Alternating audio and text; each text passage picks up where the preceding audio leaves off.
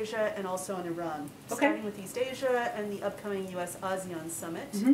Can you just talk a little bit about how important ASEAN is for U.S. policy in the region and how you view specific ASEAN members in those goals, in the context of those goals?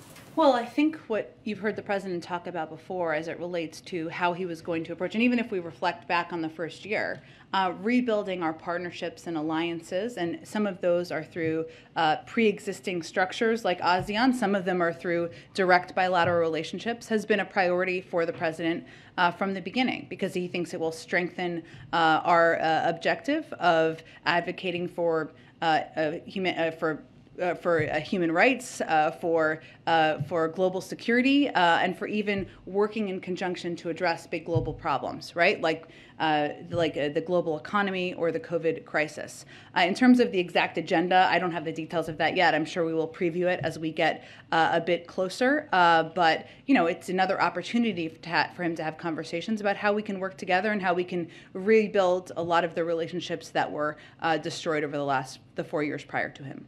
Well, then quickly on China before I move on to Iran.